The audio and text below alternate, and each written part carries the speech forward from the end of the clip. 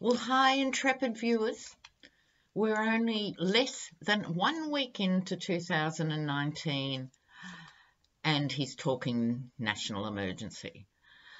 You'd have to think he is the national emergency, wouldn't you, really?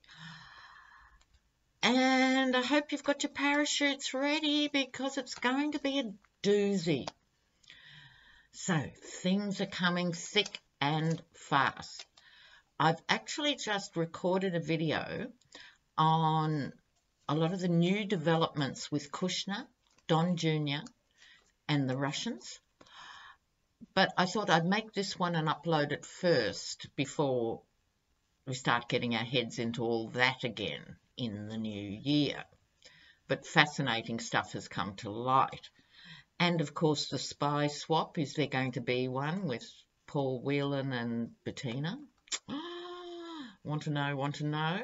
But I thought we'll have to do one now on how are the GOP going to handle Trump. Just in January. We won't be too ambitious, will we, viewers? Let's see what's going to happen with the GOP and Trump in January. This is really on them. You know, look, it's one thing to put up a populist Prime Minister or Premier or President in this case, but it's another thing to keep them in power when they are demonstrably mad. That is the responsibility of their party. Right, so let's have a look. The GOP, Trump, January. What can we find out? What are they doing? Oops. The Star. Oh, inspiration, hope. Mega good. Find it hard to reconcile with what we're talking about, but you never know, do you, viewers? You never know. Okay. So, the GOP, Trump in January. Okay. The card that fell out, the Star.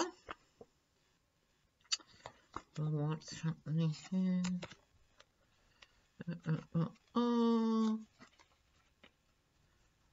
Well, they get another good card at the end of January. A few complications between now and then, but they're going to have to do something, or maybe not. Maybe that's just wishful thinking on my part. Okay, so they get the Star in the centre. Hopefully that's sort of a centering influence of thinking they've got to do something. It cannot, surely it cannot go on. What they are up against is the Eight of Wands. Lots of things coming in thick and fast. Things change with this White House virtually on an hourly basis. This is the pressure they're under, right? Things coming thick and fast. What's underneath that? The moon. So it's not only in the conventional sense of lies and deceit, it's sort of the unconscious. When it's with positive cards like this, I can't just go lies and deceit. I think you can safely say it's still a degree of self-deception for the GOP, but unconsciously, what are they thinking and what are they working towards? On top of this reading is the Empress. Now, often that's Ivanka, but she's not a player in this context. So I'm going to stick my neck out and say this is Nancy Pelosi. Now Nancy has come on board. Okay. They've realised they're dealing with a quite different creature here. They had their own in before and they could fart around and accomplish nothing and give each branch of government nothing to do, and that sort of worked for 2 years from their point of view. Now they have the Empress. Okay, they have the Empress. I am calling this as Nancy Pelosi. That means they have to actually act. Now, for those who have been around for a long time, they'd be thinking, oh my God, they'd be lying down in a darkened room with a wet cloth over their eyes going, oh my God, she's back. For the ones who are new and haven't experienced her, they're going to go, she's tough. Because let's face it, she's the scary one to them, not Schumer. Schumer always comes across as the reasonable guy, but there's something not quite there. He's like the Democrats' version of Pence or something. He's not quite there, Schumer. Not nasty like Pence, but, you know, she's the one who has got them worried and got them thinking. The sun is shining. Now, several interpretations of this.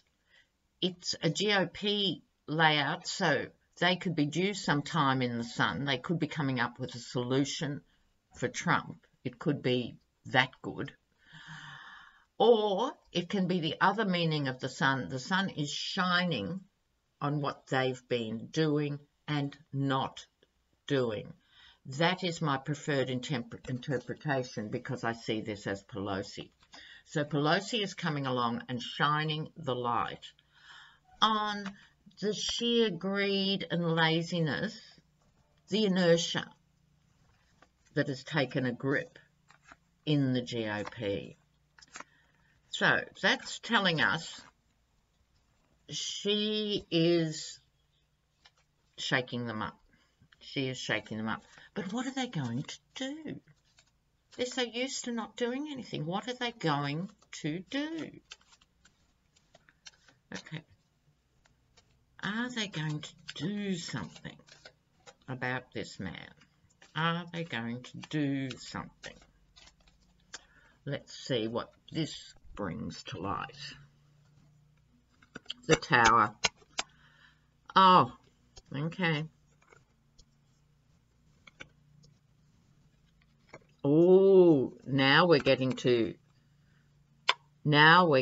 some juicy bits, viewers. Oh, look, before I get into this reading, the Tower is at the center, the Death card's on top.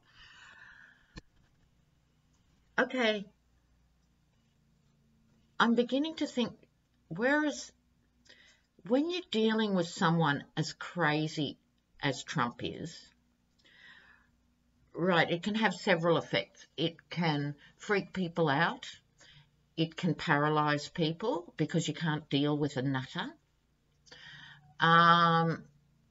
Or it can galvanize people. They sure as hell need some galvanizing. I will say before I get into this, I don't think the GOP is one homogenous animal. It seems to me the Republican Party is very good at hiding their dirty laundry. I think they have, you know, bare-knuckle fist fights behind the scene, and then they present the united front.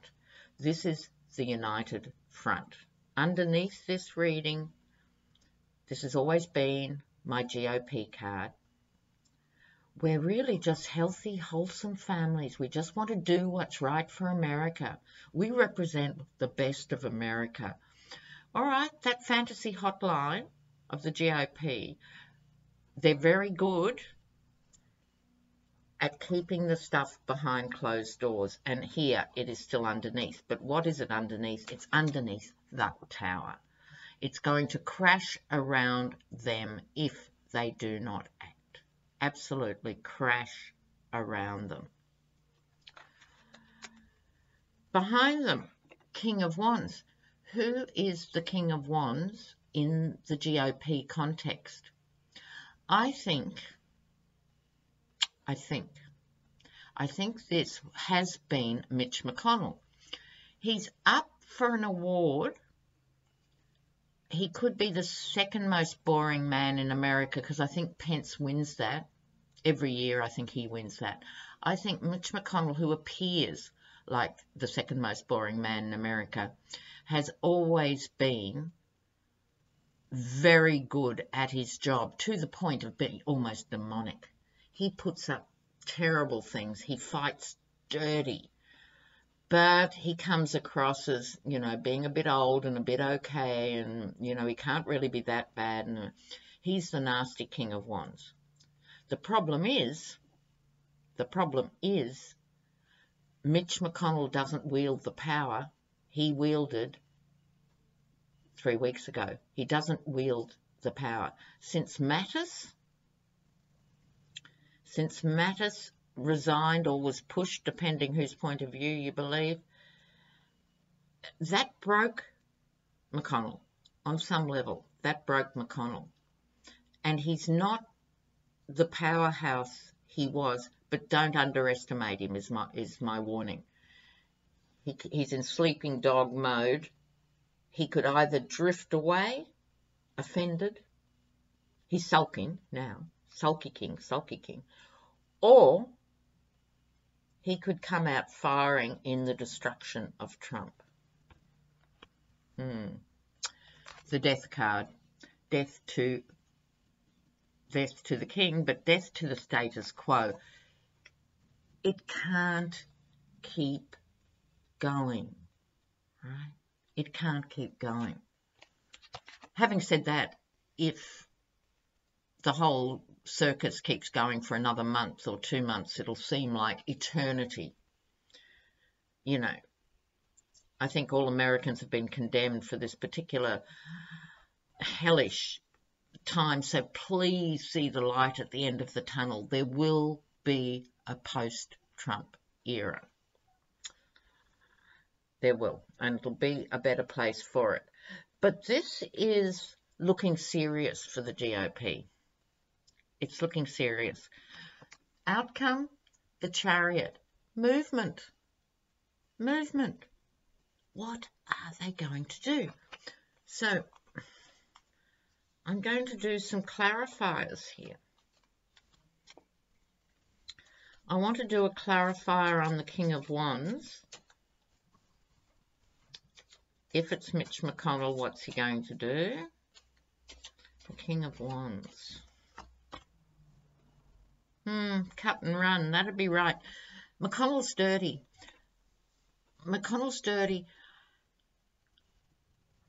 So this is the rip-off card.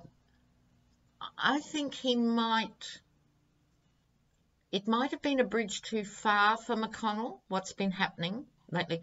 I think for the first year, almost 2 years, he thought, more than anyone, because he has to deal with Trump, he thought the guy's Looney Tunes, but we sort of know how to drive him. We can sort of, you know, push him this way, push him that way, just do what we want at the end of the day. But now he doesn't think that anymore. I think he's thinking of cutting and running. I have never thought that before about McConnell. He's thinking about it. Now I want to clarify on the Tower. What is it going on for the Tower?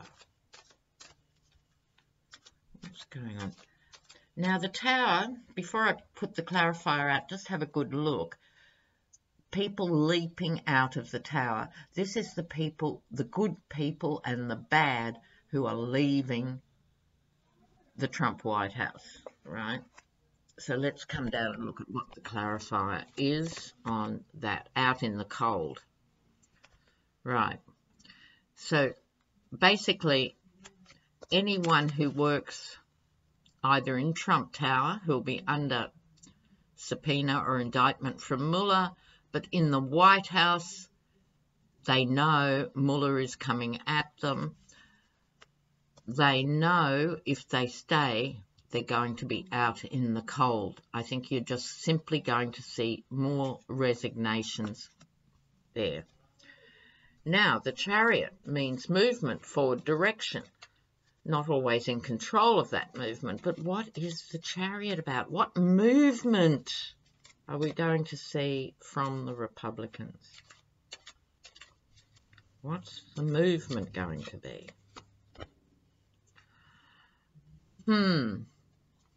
Okay, here's what I think, viewers. It's the Four of Cups, the unwelcome opportunity. Unwelcome. My feel on this is the first time, I think, and I think it's connected to McConnell. Okay, here's what I'm intuiting here. I think McConnell is going to go to Trump and go, either you go or I go.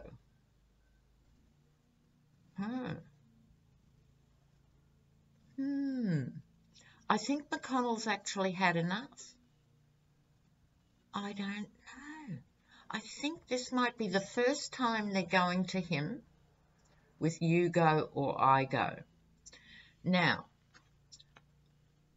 I don't think that's going to lead to Trump going, oh, I've screwed up. I've been so bad. You know, of course I'm going to go. You stay, Mitch. No, that's not going to happen. It's not going to happen. Because Trump can't see the writing on the wall. That's just not how he is. This is their first time, though, they've said, big time, we want you to go. And I think it will freak him out. He won't go. It'll get worse. And then he'll have to go. But I think this is the first time. I think it's the first time. Blessed be. May we all light candles that the GOP is coming out of the coma and trying to do something about him. I think they have to try this. They have to try this. Going, you know, the Democrats are in now. You're looking at an impeachment. You know, the first round of real discussions about this are going to take place. He's going to just take more drugs and fight them off, but it's the beginning of another stage of the end. Oh, well, I think that's quite interesting, folks. So I'm going to load this up, and then